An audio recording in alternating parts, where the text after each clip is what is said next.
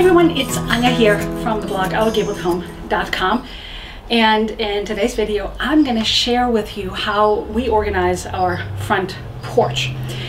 With springtime, I don't know where you live, but I'm sure that spring is coming, comes cleaning and organization. I'm going to show how I organize our front porch. I have actually let it go to a point where it's pretty bad.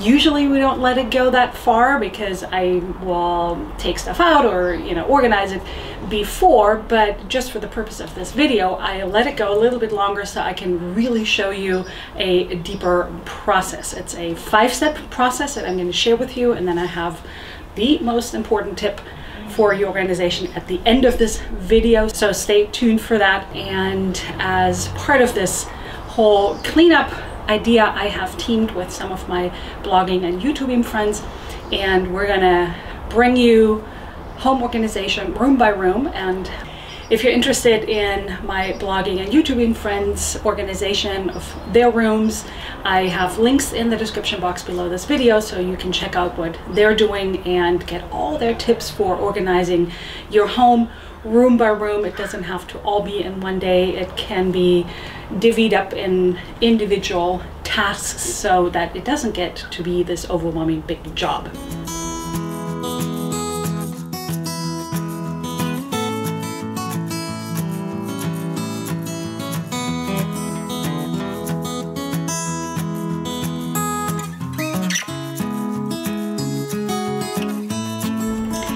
Now for our porch, this is a 1910 home. It's actually a shingle style Victorian, and I think this goes for many older homes, is that we don't, once we enter the house, don't have a coat closet or somewhere we can really put our shoes, because once you open this door, you're right in our living room.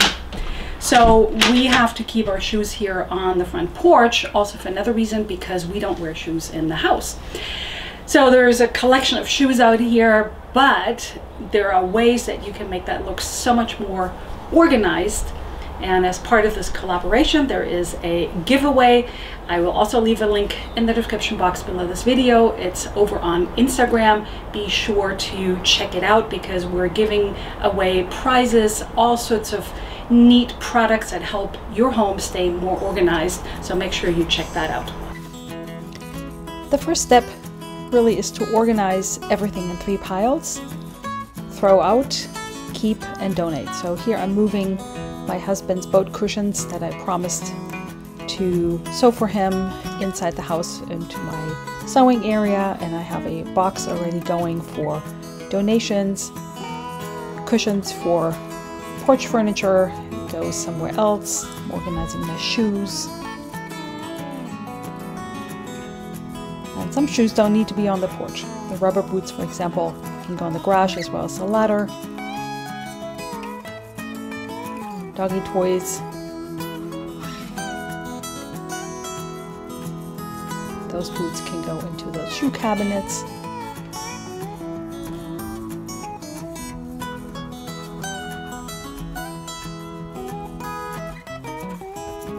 And here's something that I always wanted to do something with and never did, so I'm finally throwing it out. Seeds get organized into a different basket. This is a dog towel that can stay in the cabinet. Kitchen paint can go in the garage. Oh, and here's more things that we don't need. Garden gloves. More canning supplies. They need to go with the other canning supplies. Our picnic basket can go in the garage.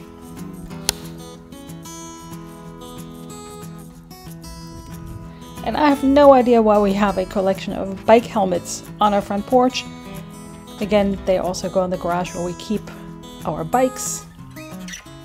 And with some gloves, I feel a little bit better about digging around in all this dust here.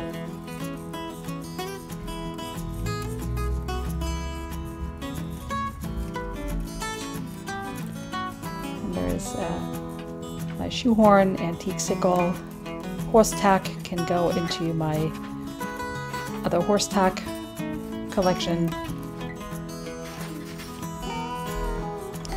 And my husband's smoker really needs to stay on the porch because it's the only place where it doesn't get really hot.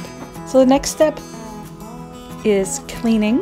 As you can see, I got a little hand broom. I'm already dusting everything off from years of not having cleaned it.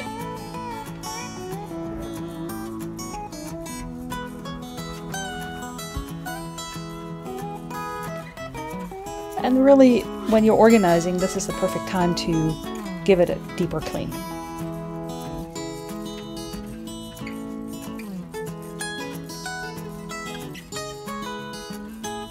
Often it's a really good idea to move things so you can sweep underneath. This is where, on our porch, all the leaves and the dust collect.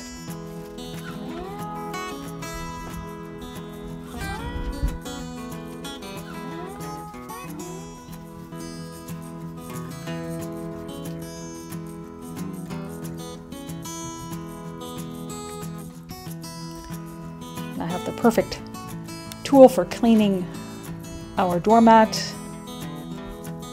and that is a rug beater.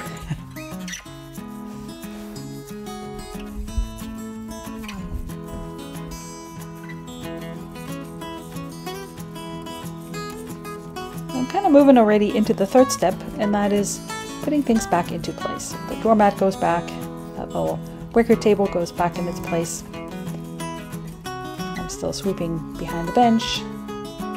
And as you can see, I have this exercise ball that I've always wanted to use and we never use it, so I'm getting rid of it.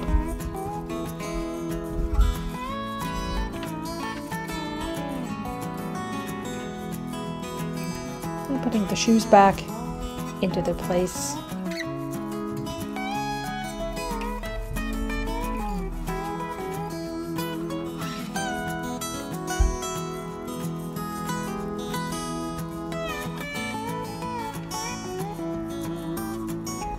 And now I'm looking at what needs to be repaired. For example, this bench cushion, that's going to be a separate video that's coming out soon. I'm going to teach you how to make a bench cushion with the piping.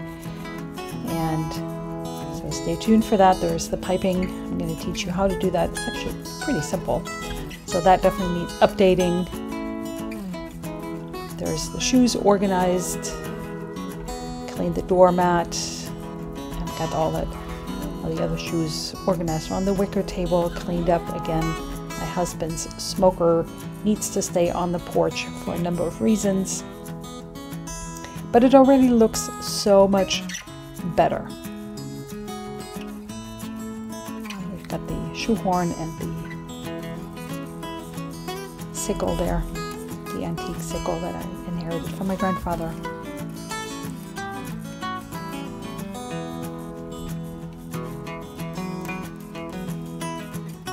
Front door.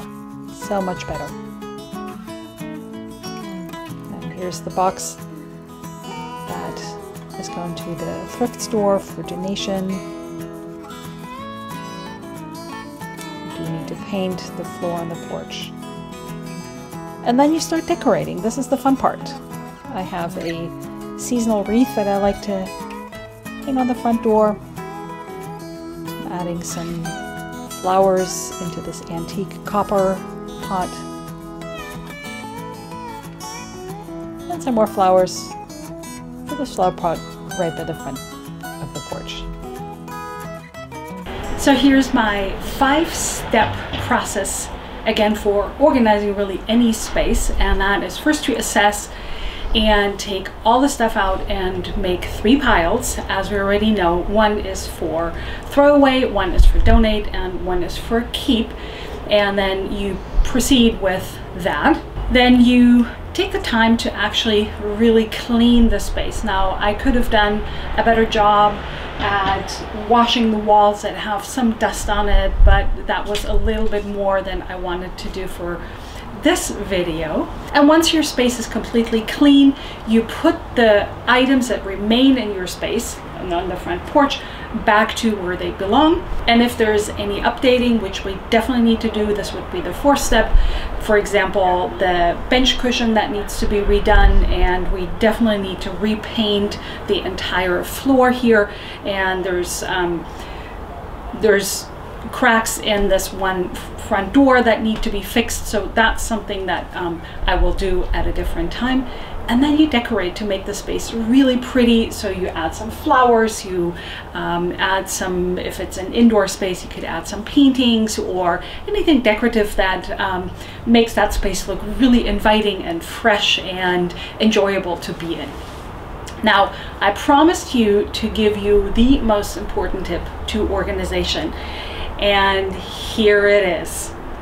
Maintain your organization. I know this may not sound super record-breaking or groundbreaking. However, if I organize this porch and then I let everything just pile on, we don't really know what to do with it, and we just leave it here because it's just convenient, then it's gonna look like it looked before in no time. So I always think that the best organization is one that is maintainable and sustainable, but also this is where the effort goes in, that you maintain it. So from now on, everything that does not belong on the porch doesn't get to live here forever.